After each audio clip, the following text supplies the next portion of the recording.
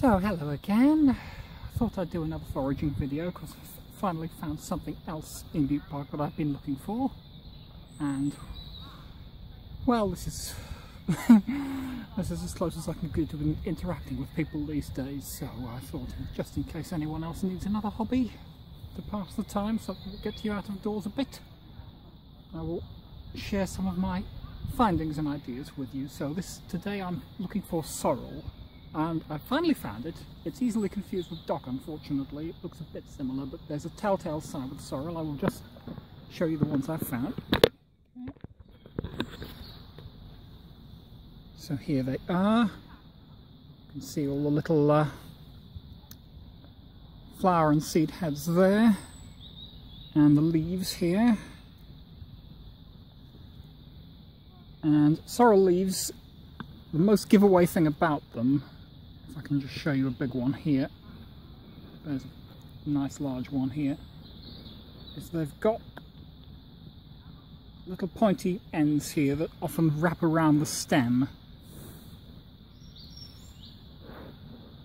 There's only one other plant that you have to look out for that has similar leaves, called Lords and Ladies, which is actually toxic, but it just looks nothing like these, so the chances of getting them mixed up are very small. And the other thing with sorrel, if I can just find a fresh looking leaf, is it has a very distinctive taste, which I personally really like, which is why I'm planning to make this soup out of it. So there we go, there's sorrel leaf I've just picked there. So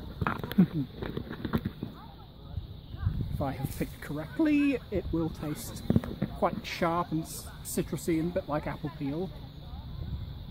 And in impossible chance these are Lords and Ladies, it will make me horribly sick, but it won't.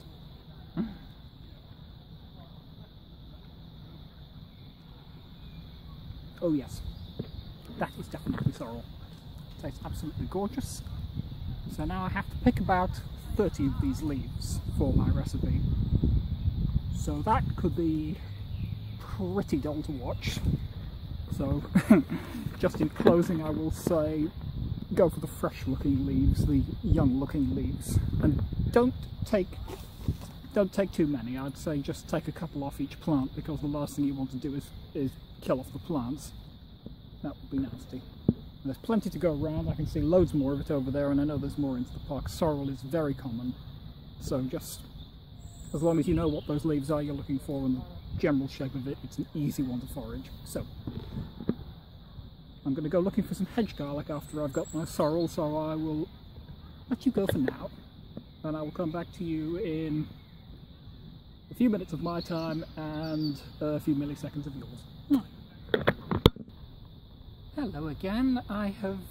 While looking for my hedge garlic, I've actually found an example of that plant I was talking about earlier, the Lords and Ladies, the toxic one that might just be mistaken for sorrel, but I don't think it's very likely. It's not a great example, it's withered back a lot, but I'll show you what's left of it. So you can see the only real resemblance is that sort of spearhead or arrow shape of the leaf with these points at the back. But it's a huge leaf. Sorrel leaves, I've not seen many that big. And though it's really shriveled, if I could unroll the leaves a bit, you can see the end isn't quite as sharply pointed as the sorrel leaves. It's actually quite rounded.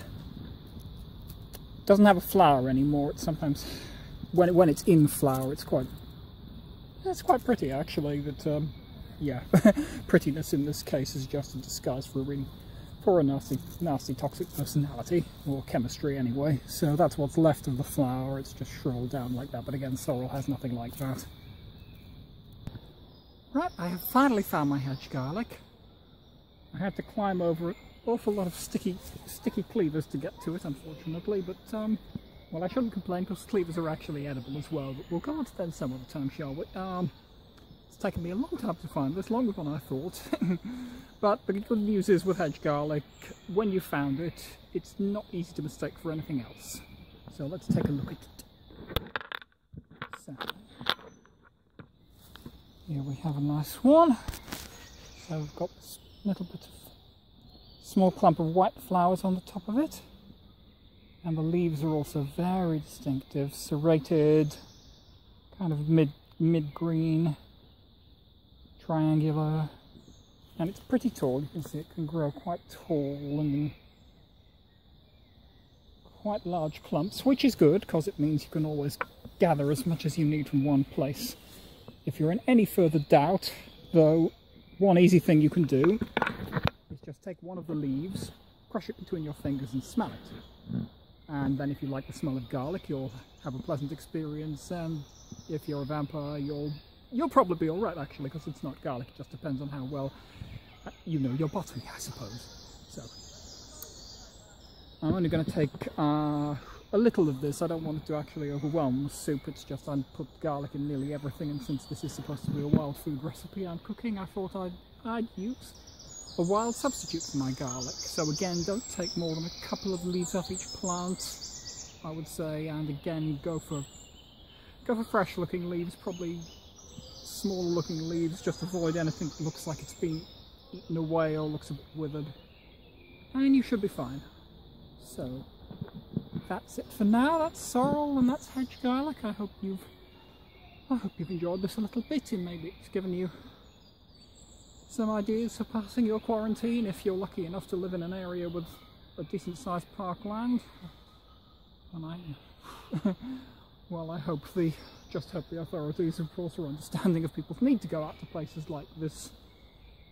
I'm very lucky, I know that. I'm very lucky living in Cardiff and having so much green space around. But I'm pretty nervous out here because there have been not just the police, Coast Guard vans passing by, helicopters overhead. It feels very weird. But still, I wouldn't miss these little excursions. This is healing time for me, getting closer to nature, and of course, you know, just in case the economy goes completely to pot and tax goes through the roof, now I can feed myself to an extent for free. So that's it for now. Don't know what I'll do next, if I'll do another of these, but there's a world of possibilities. There's so many plants I have yet to discover, so hopefully see you again then. Bye for now.